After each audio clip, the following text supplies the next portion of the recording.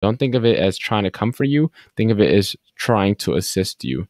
And just knowing that, as I said, this stuff it's already here, and just leveraging it. That's all it is. Don't let it take away what you love to do. Or as I said, you mentioned you love script writing, right? Don't let it take away that love. But the things that you want to automate or delegate that you would normally have an assistant, would have to hire an assistant for, you can just kind of use it to help out with those things.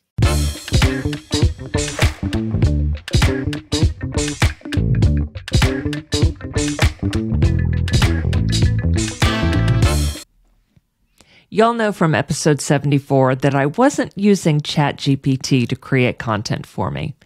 At that point, I wasn't even aware of how to use ChatGPT in any way for my podcast other than script writing. In episode 75, David Forman enlightened me. And in episode 76, I told you how I've since been using ChatGPT a little bit. I'm excited to have this conversation today with my guest about how y'all can use ChatGPT in your podcast and to see if I'm missing anything else. John Mendez is a serial entrepreneur, realtor, podcast host, and social media expert. He is deeply passionate about helping other like-minded individuals achieve a life of abundance. Through the power of the mind and social media, John is empowering others to obtain financial freedom and build the lives they've always dreamed of living. John's podcast is the Walk to Wealth podcast. Welcome, John. I am so happy you're here today. I'm super excited to be here, Kelly. Ever since we first connected, it's been a little while. So I've been looking forward to this, and I'm excited to see where our conversation takes us. Oh, me too. Yes, this is a hot topic out in the world among podcasters, and surprisingly for me now, as y'all listeners could tell, which again surprises me that, I'm talking about it so much. So let's start with some basics of what ChatGPT is and how it works. Yeah, so pretty much ChatGPT, it's an AI chatbot, an artificial intelligence chatbot. It stands for Chat Generative Pre-Transformer, which sounds super big and fancy. Pretty much all you need to know for the most part to understand it is that you put in questions or you put in scripts or prompts, and it gives you responses in real time, relatively, really quickly. And there's now a paid version. I haven't upgraded just because I haven't really seen the need to at this point in time that we're recording, that you can get the prompts responded to even faster, and you can be up to date with some of the new features.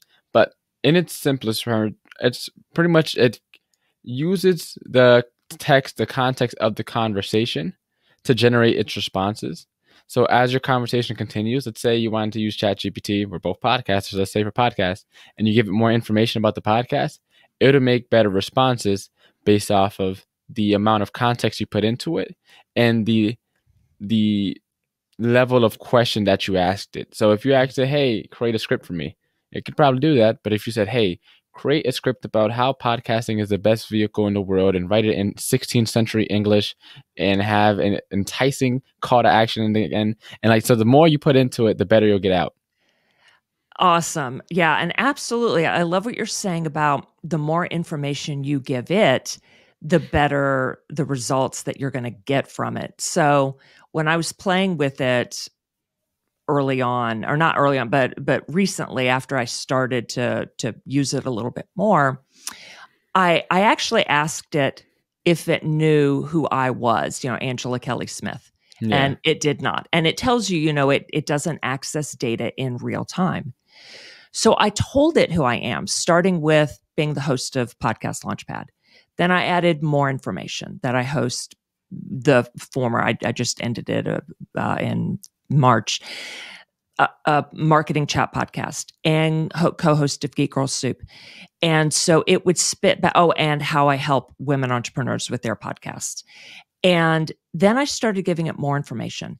And it would respond with, I can see how being a filmmaker and artist can help with blah, blah, blah, in podcasting, and add more information and blah, blah, blah. And so then later I asked it, do you know who Angela Kelly Smith is?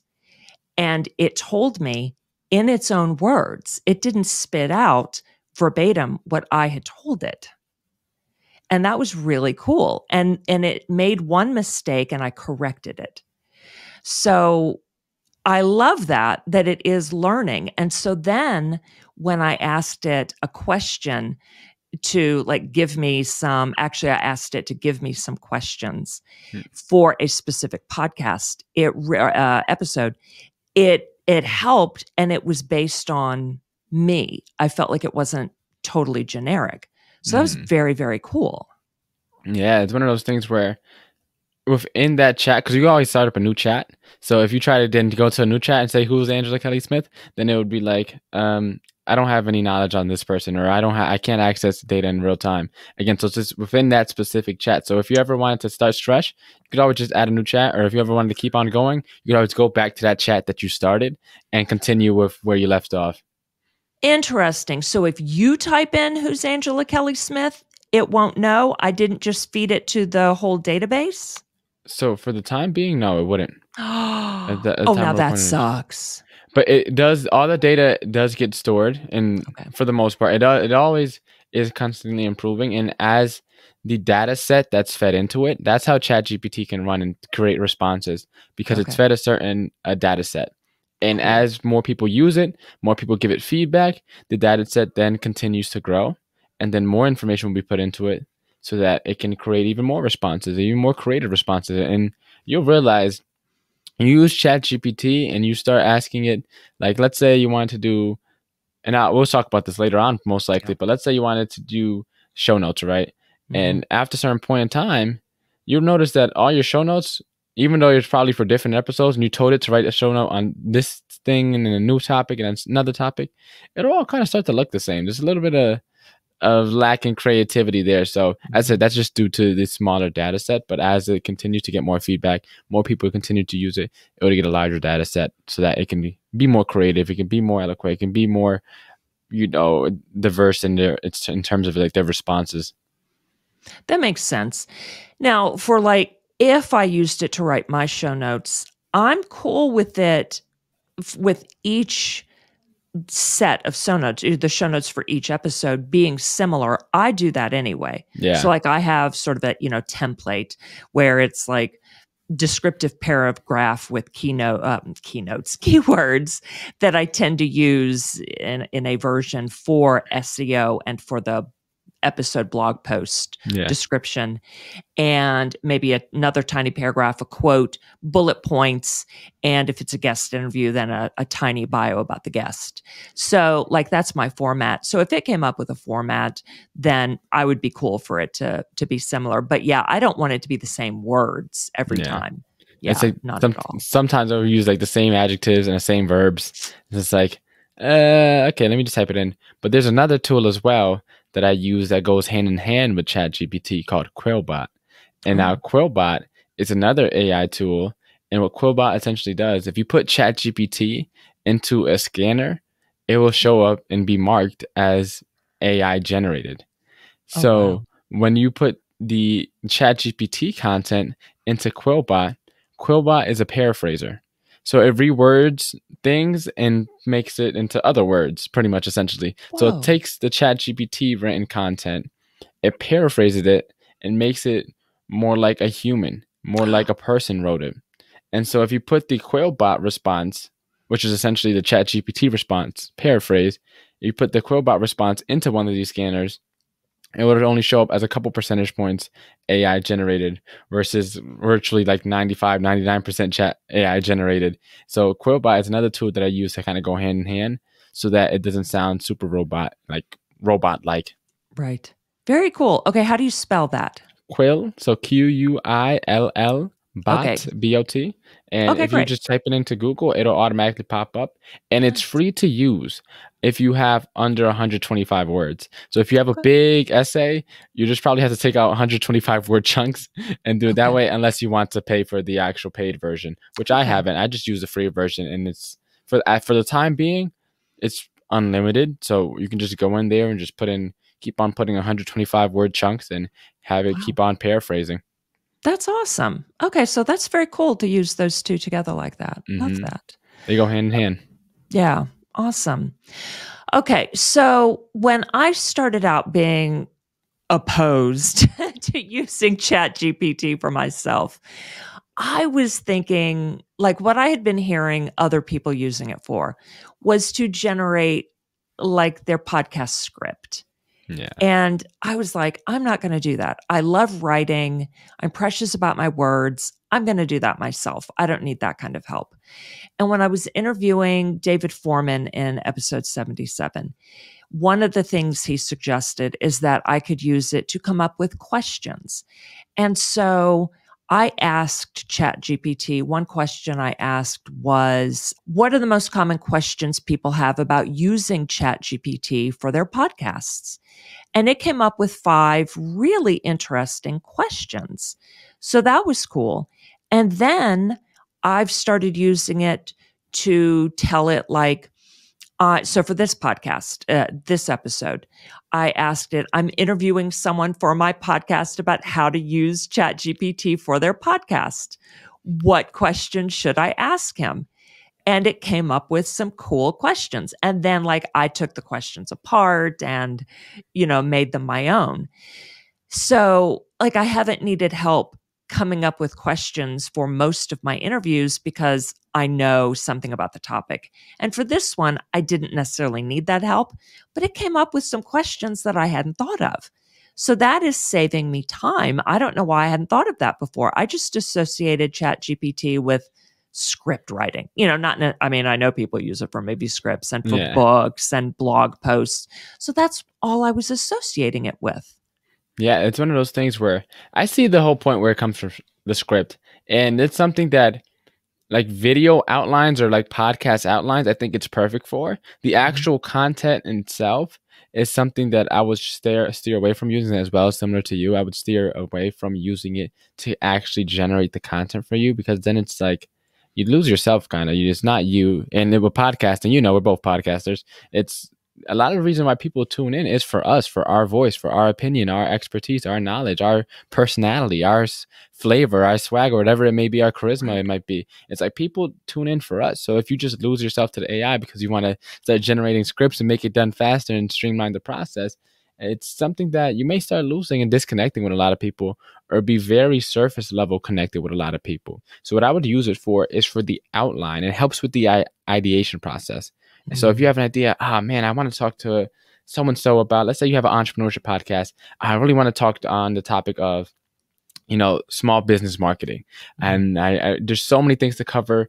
I don't know where to start. Hey, ChatGPT, can you help me come up with a 30-minute podcast outline for a marketing for small business podcast episode?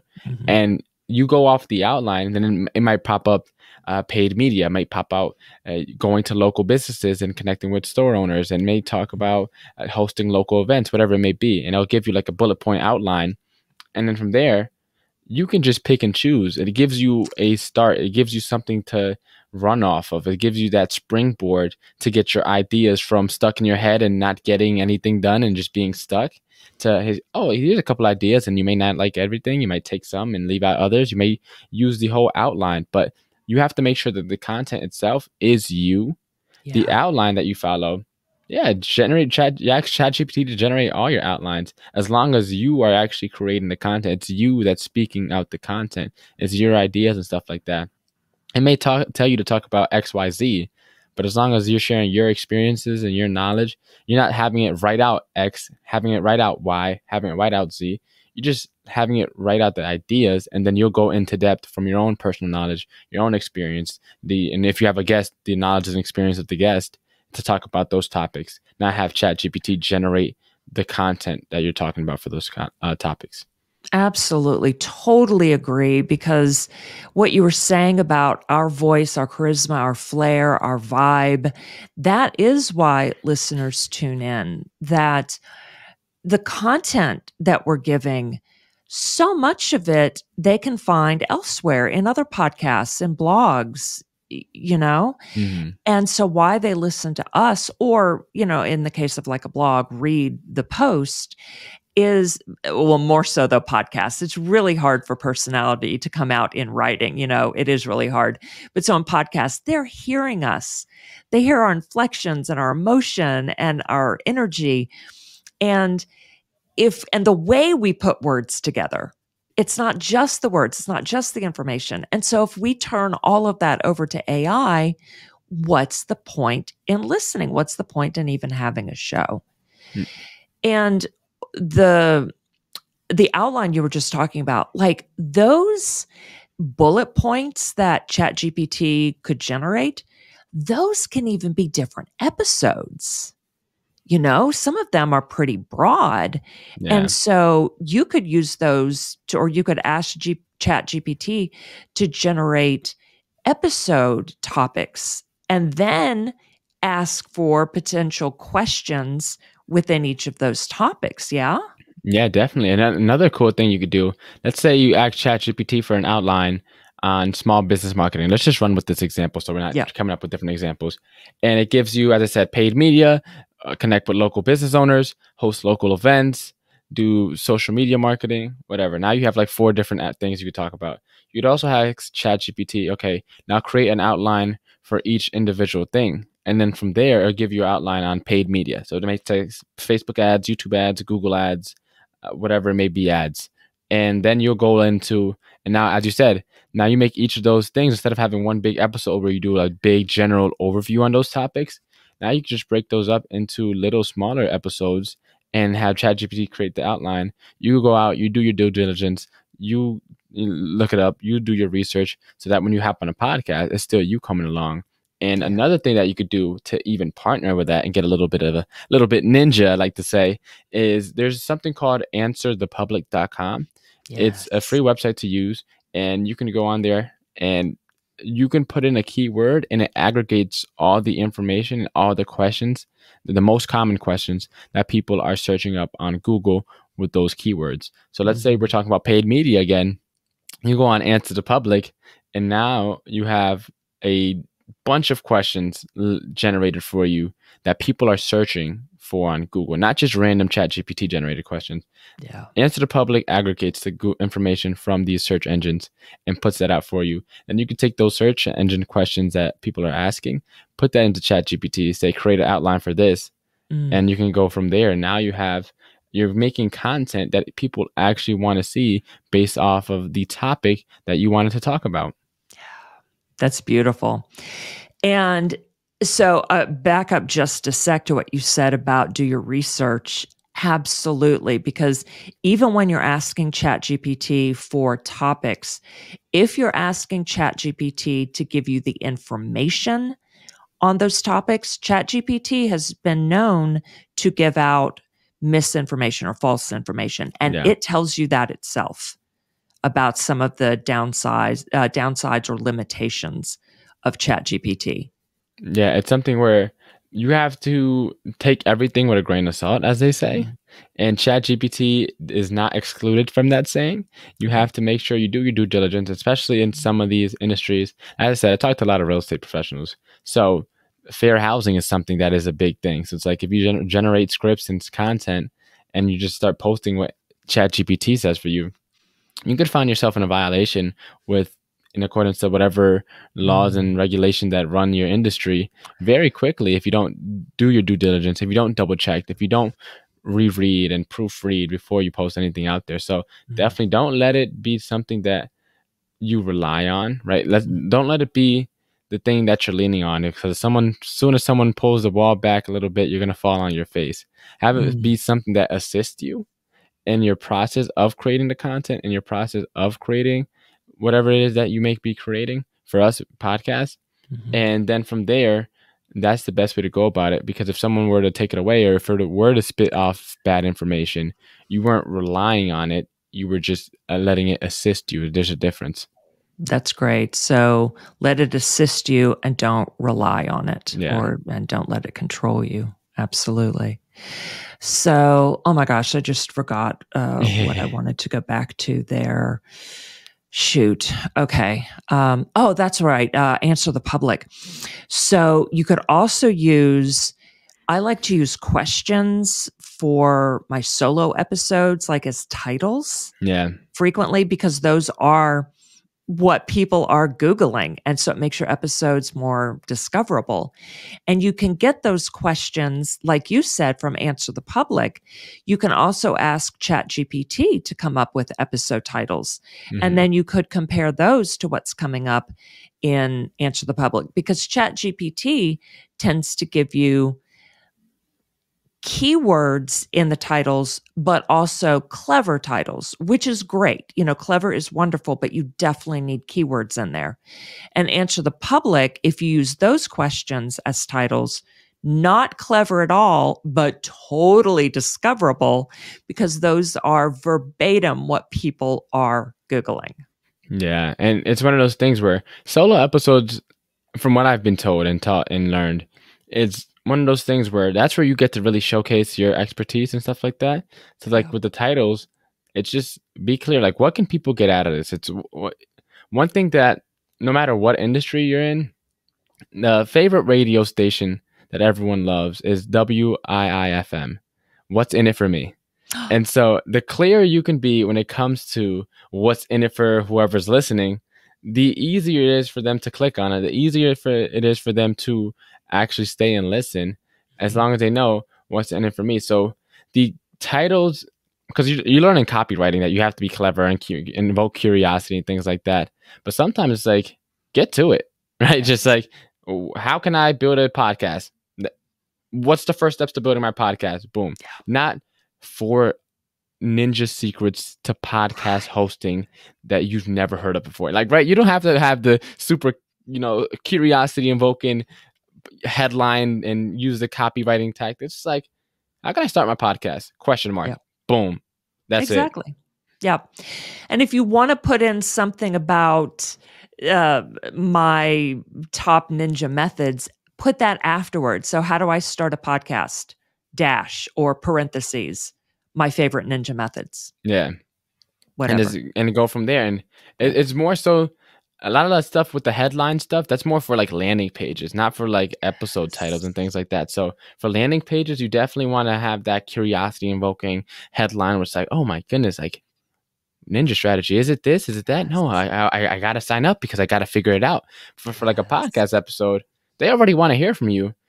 You don't have to convince them if they're tuning, especially if they already follow you, they're listening now. It's like, because they seen Kelly dropped a new episode. I want to listen to Kelly. What am I going to listen to in this episode? Just tell them. Yeah. That is a brilliant differentiation. Podcast episode titles versus sales page title or some other program name or, e-course, a digital course, something like that. Love that you made that distinction. That is awesome. It's one of those things that I'm messing around with a lot of titles myself. I've been messing around because I started dropping more episodes recently, and I've been trying to figure out, okay, what's landing, what's not. So I'm trying the different headlines. I'm trying the sales kind of super curiosity invoking headlines. I'm trying the more straightforward stuff. And I'm going to start making a switch to just more straightforward stuff, especially as I mainly do a lot of interviews, but as I start doing more solo episodes, it's going to be like 3 steps to start a business, something like that. Super straightforward, super simple to the point. And because if people are tuning in, it's because they already want to tune in. You don't have to try to convert them, or as I said, like you would in a landing page, like you would in some type of sales, so video sales letter or anything like that. It's like, they're already converted. They already like you. They listen to you. They put you in their headphones and go work out or run or whatever they may be doing or cook. It's like, just tell them, hey, this episode is on XYZ. Boom. And that way they know, like, all right, I'm going to be learning about XYZ. You don't need to convince them already. If they're tuning into your podcast, it's because they already want to hear your podcast. Mm-hmm. Absolutely. And if they're not already listening, they can find your podcast and episodes on Google. Yeah. They can also find them, of course, in the apps, podcast apps. But when they are finding them on Googling, it's because they are Googling a problem that they have. And so they're not Googling ninja strategies to start a podcast. They're Googling, how do I start a podcast? Or how do I start a podcast for free or on a budget? Something like that. And so those are really hard to rank for, by the way, really hard, but you get the idea. Yeah. So if you have an episode title that is the exact query that someone is Googling, your episode has a better chance of showing up. Yeah, especially once you get into the SEO stuff is something that's super complicated and hard to get into, and something that the podcast platforms also suck at it, so it doesn't help. Right. So Right. we're kind of behind the 8 ball when it comes to that stuff and this discoverability. But Yeah. supposedly, what they're doing, I went to Podfest Expo in January, and Me too. Oh, you did? Yeah. I'm Too surprised bad we we didn't bump I into each know. other. Yeah. I didn't have my hair out too, so I was blending in. I had my hair in braids, so I definitely didn't stick out at all. But they were talking about Podfest Expo, how they have some stuff that's in the works of how discoverability is going to actually be something that they start making changes for. So hopefully we get some benefit from that in the near future, because we've been kind of slacking in that department for a while now. Yes, for sure.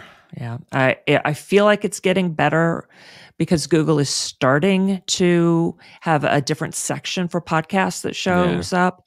And of course, if you record video, put that on YouTube, Google owns YouTube. So those show up. Yeah. But yeah. All right. So ChatGPT and other AI. What other ways can podcasters use ChatGPT and other AI to improve their podcasts? Yeah, so one of the best ways to use it, we talked about creating outlines. We talked about having it generate questions. But another thing too is having it do for like events, giveaways, things like that. So like one of the things that I'm doing right now, actually, in May, I'm going to be celebrating my 100th podcast episode, right? Congratulations. Thank you. It's been a long journey. And for me, I wanted to celebrate it because, as you know, in the podcast game, getting triple digits is a mark that not a lot of people get to, because I think 7 episodes is usually pod fade before people start pod fading. So I was like, I haven't done anything at all for my podcast. I want to do something, and I want to do something local. So I got this idea from the people from Earn Your Leisure, which are another big time like entrepreneur, business, personal finance type podcast. I think they're like in the top 20 on Apple Podcasts, I think. Wow. And they sold out Madison Square Garden, and they pretty much had live in-person interview. And then they had the people in Madison Square Garden like watching them while they interview whoever they were interviewing. And I was like, okay, I kind of want to do that. So I did it on a way smaller scale.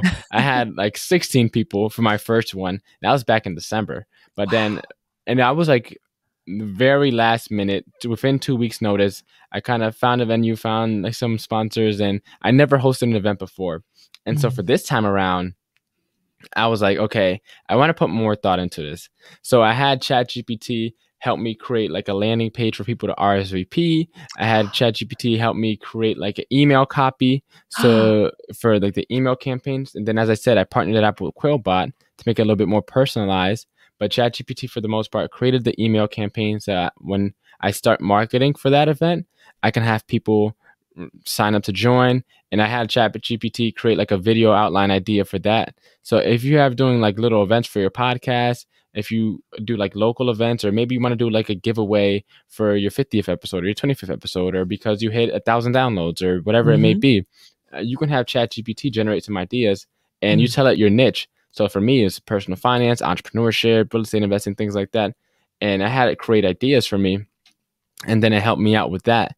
And then it helped me also create the like giveaway. So it's like, if you read the giveaway, it's like, are you ready for the event of the century? It's time to like come join us locally as we celebrate the 100th podcast episode, and and this is whole like super like nice. And like, and then one of my favorite things too, I always write in blockbuster movie style, so it makes everything sounds like super climactic.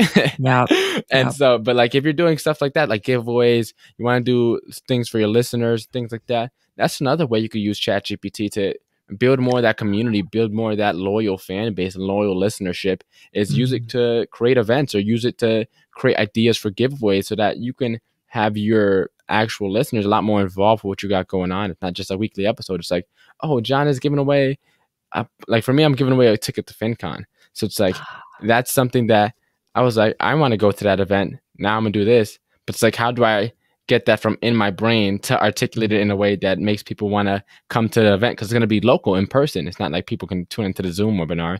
So it's like getting people to gather together in person is a lot harder than having people register for a Zoom call or whatever. Yes. So it helped me out with that. So even if it's not for your actual podcast episode per se, you could have it for your podcast giveaways and your podcast email copy, right? And things like that for your newsletter, if you have one of those as well. So that's another great way that you could leverage ChatGPT. Love that. Oh my gosh. So I had an episode planned for it where I was going to mention it's episode 100. Yeah. You just gave me other ideas. Thank you. And how to use ChatGPT and Quillbot to help me. Yeah, it's something that once I was like, okay, the idea came from somewhere else, but it's like, okay, now how do I get that into something that I can actually use for myself? Yeah. And then I was on ChatGPT and I was like, okay, I want to do this. I want to create this event in person. And here's kind of what the ideas I have so far. Like, can you help me kind of piece it together and put it together? And this just started generating the responses to everything. I gave it the context, as we mentioned earlier. And then from there, I just ran off of the context. And another thing to use that is also another little ninja trick is tell ChatGPT to act as fill in the blank. So for that thing, I told it to act as an event coordinator. Okay. And then from there, as I said, you have to give it the context. The better the questions you ask, the better responses you will get. So I told it to act as an event coordinator. But if I wanted to do a drip campaign for my newsletter or something like that, I'd be like, act as a copywriter. Wow. And so from there, it gives it the context and it puts it in that frame to give you even better, more tailored responses. Wow. Okay. So I don't think I'm very good at writing sales copy. Yeah. So then, yes, if I wanted it to help me with sales copy, I would tell it to write it as a copywriter. Professional copywriter. Professional copywriter. Okay, true. Yeah, that's key. And I would definitely tell it who my audience is, the ideal client. I'm just wondering, okay, yeah, I guess that would be enough, or at least to start with, that would be enough. Yeah. Be very clear about who the ideal client is. Yeah. And then if you want another tool, there's something called Copy AI. So you get the ChatGPT stuff and put it into Copy AI, and it'll pretty much kind of like Quillbot. It'll rewrite the stuff in a way that a copywriter would write it. And that one's trained specifically for copywriting. Wow. Oh my gosh. So many tools out there.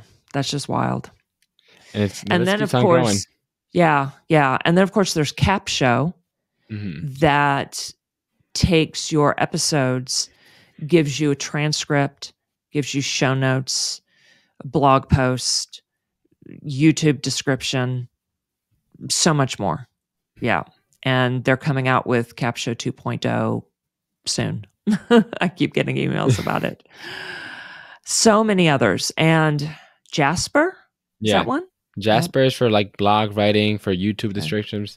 It's really good for writing blogs. So that's what Jasper's known for. And there is quite a bit of a fee for it, but it definitely is something that is, as I said, if you want to get into that, that'll help streamline the process for blog writing and SEO, because blogs are one of the best ways to get SEO onto your websites and stuff like that. So it's something that as I expand and I have the bandwidth to manage that, I'm definitely planning on incorporating that into my repertoire, I guess you could say, so that I can have another medium that's out there that people want to read, because people want to read text as well. People like reading. So it's like we have the audio and the video already from this. People don't want to read a transcript. They want to read an actual blog. And so that is just another, piece of the pie that you can add into your marketing strategy to help out. Right. But And to make it easier, just turn the episodes into a blog post instead of coming up necessarily with whole new content. Exactly. Yeah. It's the long form content that is king. And so Yes. you have to learn how to repurpose. Like Yeah. all these big people that are pushing, like, hey, you got to post 10 videos a day. You got to post 5 videos a day. They're not creating none of these videos. They do one long podcast and then they literally repurpose everything from that. And that's how they're able to do so much. Of course, yes, they have a team, right? We can't leave out that part. But team or not, you can still create all the content on your own and then hire somebody. And all you have to do is show up a couple times a month on a podcast and then hire people to do it or do it yourself, depending on where your budget is. And then from there, you have all the content you need. Like one 1 hour podcast or so can easily get you close to 40 to 50 digital assets that you can use to repurpose across all the platforms and channels. So it's like, how do you get more outputs for your inputs and more leverage on your time? Yeah. And at worst, doing it yourself, a 1 hour podcast can, again, doing it yourself, minimum, you can get 5, let's say, audiograms or videograms, highly recommend video. So that would be putting out 1 a day, for a work week, or spread them out. So, don't forget the weekends that you create yourself. If you use Descript, you can create the videos right in Descript. You could use Headliner. You can use Canva, all very easy to do. Canva does not create the transcript. At least I haven't figured out how, but when you upload the reel in Instagram, it can create the transcript for you. Yeah. And so I actually use Riverside FM to record my podcast. So the beauty of Riverside is that while you're interviewing someone live, you can be creating clips in real time. So let's say you just dropped a nugget. It's like, oh my goodness, Kelly just dropped some fire clip. I just press a button and it automatically clips it in 30 seconds. So now we're having this conversation. You can't tell what I'm doing on my end because you can't see my hands, right? So I'm here clipping every piece of golden wisdom that you dropped throughout the conversation. And some people talk in bullet points. Some people are a little more long-winded and talk in stories. It makes it a little harder. But some people talk in like punchlines. It's like, oh, good punchline, boop, clip. Now you go back at post-recording, you go into the recording, and then from there, all the videos are already clipped in 30-second segments. Wow. And now you go into that video, you can download it like that. But if you literally click one button, I kid you not, you do not have to have any.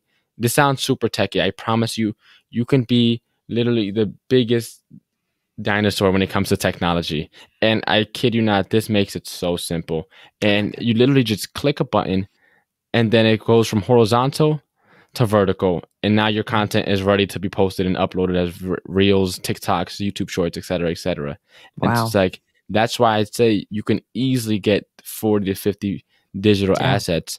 You're literally just, if you record on Riverside, you don't even have to go and try to create the content. You just clip while you're interviewing, and then you press one button, and you're going to have to press that one button for every clip, which is a little annoying, but it's you just press one button each time, and it goes from horizontal to vertical. That's amazing. That is very cool. Yeah.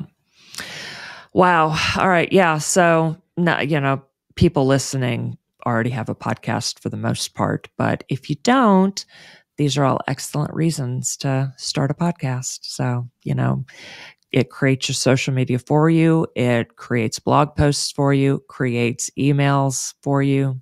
So do it. Yeah. And worst case scenario, even if you don't want to do a podcast, do something long form. Only do long form content, because the long form you can repurpose. You can't repurpose a reel more than posting it across different platforms. Right? It's 30 seconds long. You're going to get clips from a 30-second video. You can have 2-second clips that you're posting on everything. So it's like, whether it's long form, you either has to be long form audio, long form video, or long form text. But one of the three, and go use that to then repurpose everything. Absolutely. Totally agree. So we talked a little bit about a few limitations of ChatGPT and other AI. Anything else you want to add to that? We had making sure it's in your own voice, potential misinformation or wrong information. So researching everything before you use it, and don't just copy and paste. Anything else? I think another good one in terms of limitation that AI has, know that it is not going to be the thing that takes away what we have going on. A lot of people think that it'll be like, oh, it's going to take over the world and everything. And honestly, I'm terrified of that scenario and possibility. But for the most part, it's something that's meant to be a tool to assist us. So if we can adapt, it'll help increase our output and productivity. So learning how to roll with it is going to be something that is very crucial and something that makes your life a lot easier. So don't think of it as trying to comfort you. Think of it as trying to assist you. And just knowing that, as I said, this stuff it's already here, and just leveraging it. That's all it is. Don't let it take away what you love to do. Or as I said, you mentioned you love script writing, right? Don't let it take away that love. But the things that you want to automate or delegate that you would normally have an assistant, would have to hire an assistant for, you can just kind of use it to help out with those things. Yeah, that makes sense. Because something that I am concerned about is in the future, if kids are using AI to generate writing from scratch and then making it their own, hopefully, or using Midjourney and other art-based AI to generate art from scratch, I'm concerned that they won't learn writing and art skills. And if they don't learn those from an early age or be introduced to them from an early age, fewer people will learn or will discover if they love writing and art, if those are something that they want to pursue later. Yeah, the easy solution to that, the easy fix is, one of the best teachers in life is embarrassment. Tell them to go to the front of the class. Hey, Johnny, tell us what you wrote today. You have you have the best article in the class. I want you to go share. See how nervous they get. See how terrified they get. Oh, Johnny, how do you learn how to write like that?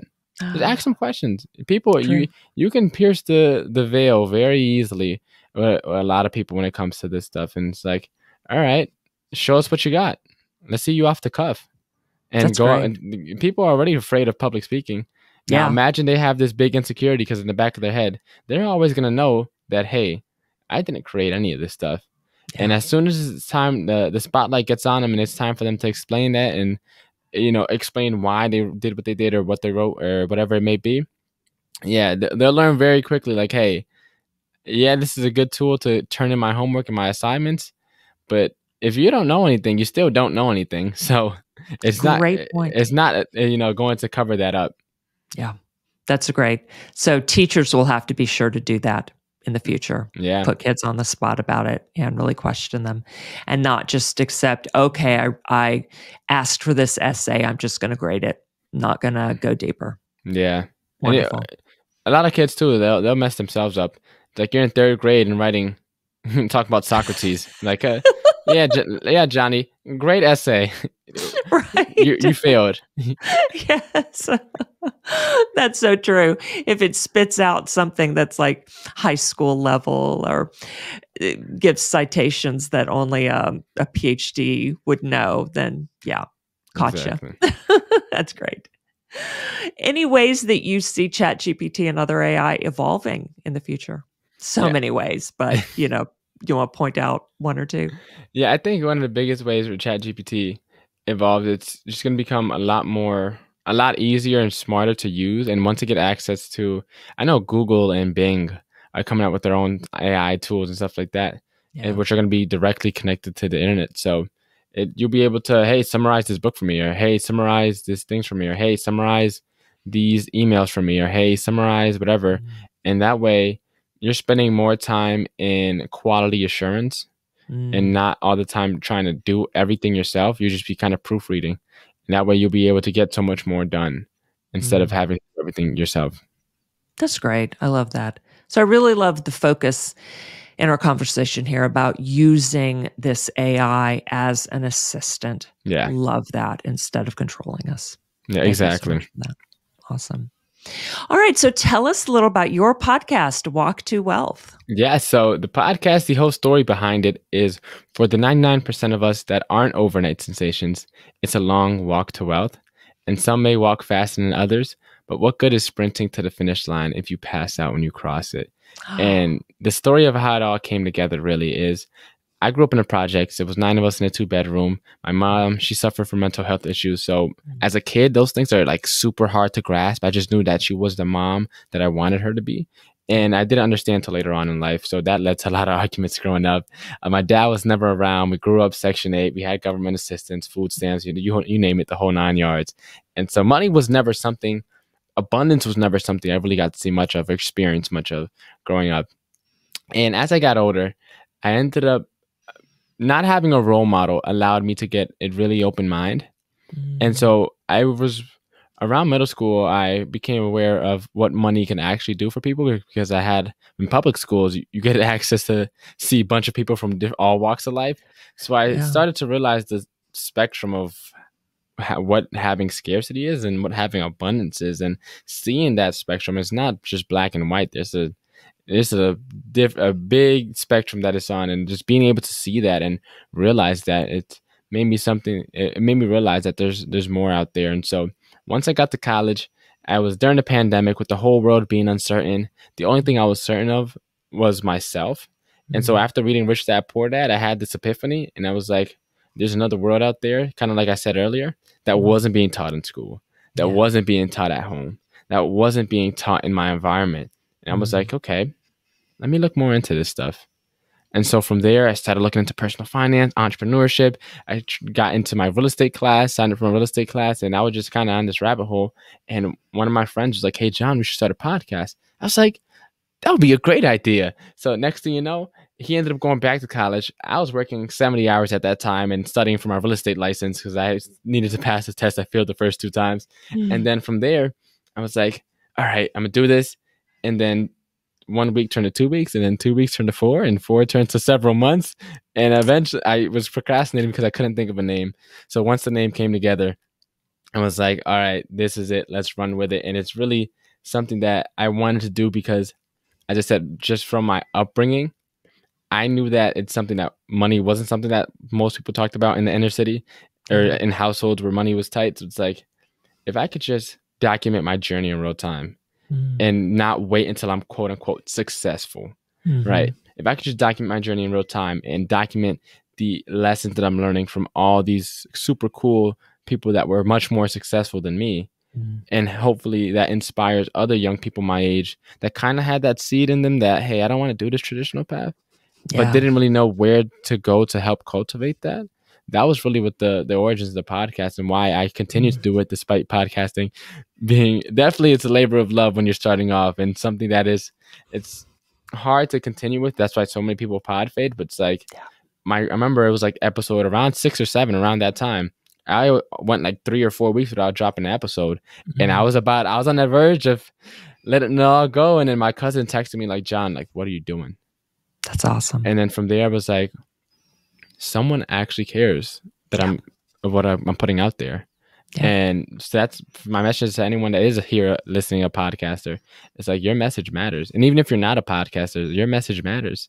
And then from there, I was like, all right, let me get back into it. Let me get serious. And I just started ramping it up from there. And we're now a year and 2 months strong. Oh, beautiful. You are so right. We don't often hear, unless our podcast is huge, we may not hear from listeners for a while, 6, 7 episodes in, especially. No, unless you're massive, you have a massive following before you start your podcast. As indie podcasters, we're probably not going to hear from listeners 6, 7 episodes in. So the fact that your cousin messaged you, it said, what are you doing? That is beautiful. I am so glad that happened so that you continued. I'm so glad it happened too, because when I look back at it, it was like a 4-week gap, and I was like, I was about to be the 90% that didn't continue, that didn't stick it out, that didn't see it through to the end. And I was like really getting in tune with the reason why I started. That's what her messaging me. the message, of course, impacted me, but it sparked the thought, the reflection of like, why did I even get into this to begin with? It was never to become a Joe Rogan or a millionaire or make money off. It was to spread the message, document the journey. And I was like, okay, I got to keep on doing this. And so I did. Yep. To help your listeners and help them walk that path to wealth as well. Exactly. That's awesome. Love it. All right. Y'all be sure to check out that podcast, Walk to Wealth. I'll put the link in the show notes. So that is wonderful. All right. And what kind of clients do you work with? What do you do with them? And how can listeners find you? Yeah. So if you, first of all, thank you so much for the opportunity, Kelly. I had an amazing time here, and I always love talking to other podcasters. It makes everything so much fun, especially podcasters that like talking about podcasts. It makes everything fun because I love this topic, and I'm so glad I got into this space and seen it through. So from one podcaster to another, I appreciate the work that you do. Oh, thank you so much. And yes, this has been an awesome conversation. So for anyone that wants to get connected to me and get started with me, so I actually have a replay for a ChatGPT class that I taught a while ago where I go into a little bit more depth of the ChatGPT stuff and I show what it can do. I really mainly work with real estate professionals and entrepreneurs and help them build their online presence without having to create videos, without having to do paid ads, without having to do all these traditional, strategies of posting 100 videos a day and everything. And so if you go to stopandstare.media/ChatGPT replay, there you can see the class that I taught and watch the things I talked about. Mid-Journey in there. I talked about Tome.ai, which is a presentation tool as well. And I go into depth on a little bit more of these other tools that we didn't get to cover today in our conversation. So again, that's stopandstare.media/ChatGPT replay. And it's free. Or you can connect with me on all the social medias and stuff like that as well. Or listen to the podcast and join me as we walk to wealth. Awesome. Well, I will put that link in the show notes too, so y'all can just click on it and magically be there. Thank you so much, John. This has been awesome. I've loved chatting with you, getting more information about ways that my listeners and I can use ChatGPT and Quillbot. And I'm going to have to go back and listen because you mentioned another, copy.ai? Yeah, okay. Copy.ai. Awesome. Yes. Fabulous. I have had an open mind since the beginning. When I said I'm not using ChatGPT, my mind has opened even more. Thank you so much for that. My pleasure. And thank y'all for being here today. Be sure to follow so you don't miss a single episode. And I will see you next time on Podcast Launchpad.